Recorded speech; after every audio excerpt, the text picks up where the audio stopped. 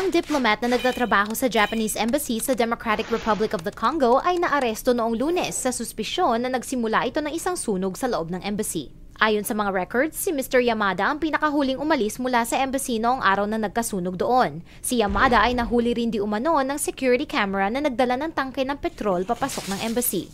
May 20 million yen o $260,000 ang nawawala mula sa safe ng embassy ayon sa Japan Foreign Ministry. Dininay ni Yamada ang mga akusasyon laban sa kanya pero naniniwala ang pulis na siya ay nag-embezzle ng pera mula sa embassy para sa kanyang pagsusugal at pagkatapos niyang nakawin ng pera ay sinunog niya ang embassy.